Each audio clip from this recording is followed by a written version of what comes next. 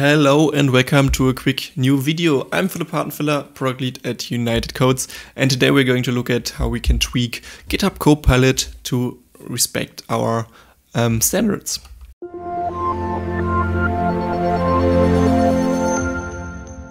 Okay, so I just created a small simple folder and I have some amp and dep tables in here, and also now I want to create a procedure and I actually want to do it with GitHub Copilot. So I open that and notice I'm going to use the agent mode. That's being able to write and read files automatically, or is make sure like if it's like it should reference the table. So I also drag the tables file in here so I can look it up.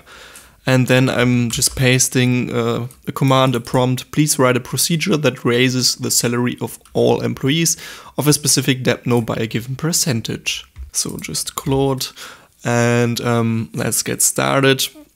And we can see here that yeah, we already get a result. It's looking good. Create a replace procedure, parameters in there, count. Yeah, it's counting, saying that the dep node doesn't even exist. So, but there are also a few things I don't like. For example, so first, like it does commit and rollback. We don't need transactions if we want to use it from Apex. Apex already handles this, and it's actually bad practice to use this. Then here we have some logging in here with db miss output put line. I don't like that. I want to use Apex debug, for example. Luckily, like the style is already nice. I'm pro lowercase everything. And sometimes you can see Copilot like uppercasing some of the things. Maybe it already learned from me. And I like the L_ prefix for local variables and not V. Sometimes it does V, so it's not consistent.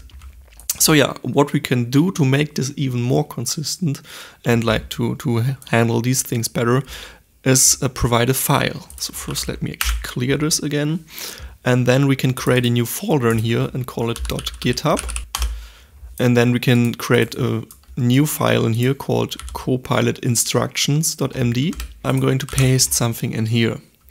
So it's just a markdown file with some key bullet points. So lowercase all keywords, indent with 2 spaces, format queries like this. And it's like some, yeah, how I like my queries formatted.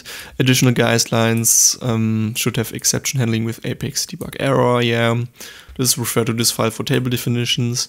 Parameters should have the prefix and local variable this. Use Apex debug info for logging and don't use commit and rollback.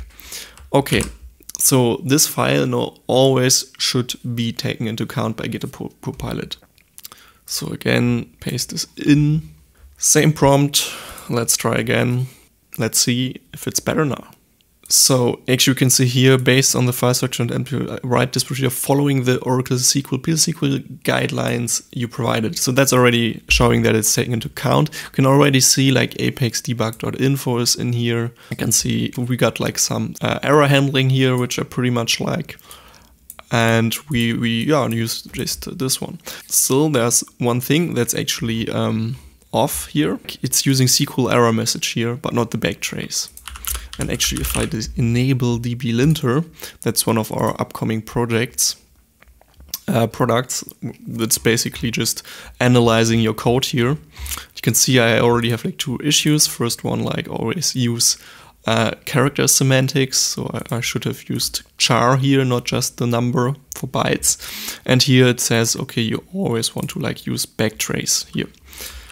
Okay, the thing is now the point to get is if I again delete everything, paste the same prompt, it should now automatically also take these lint errors into account and fix them by itself. So let's try again.